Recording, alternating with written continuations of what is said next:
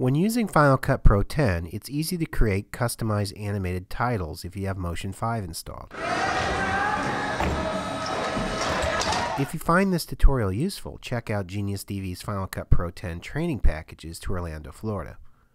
Start by launching Apple Motion. Within the project browser, click on the Final Cut title box. Set the duration to 2 seconds and press the return key. Use the keyboard shortcut Shift-Z to fit the video frame inside the canvas window. Click on the title background layer within the timeline and press the Delete key.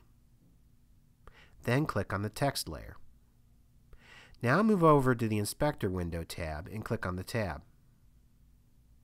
Go ahead and choose a preset for your title. Then adjust the size of the title.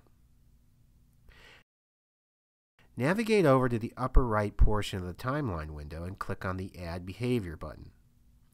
Choose Text Animation, Sequence Text. Move over to the Canvas window and use the keyboard shortcut Command- to zoom out a bit so you can see outside the visible picture area. Then drag one of the letters outside the visible area of the Canvas window. Change the size and rotation of one of the characters. Notice how all the characters follow the same animation parameters. Move back over to the Inspector window and change the spread of the characters. Okay, now you have a finished title template. Navigate to the File menu and choose Save As. Turn on the Save Preview Movie option. Choose a new category and give it a name. Then give the title template a unique name. Press the Publish button.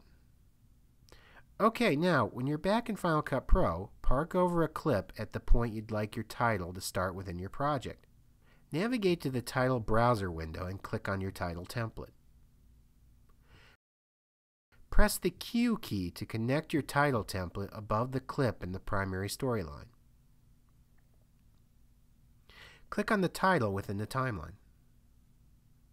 Navigate over to the Inspector window and click on the Text tab to change the name of the title.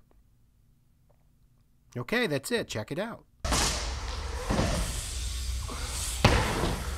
For other great tips like this, or to enroll in a Final Cut Pro 10 training class, visit geniusdv.com.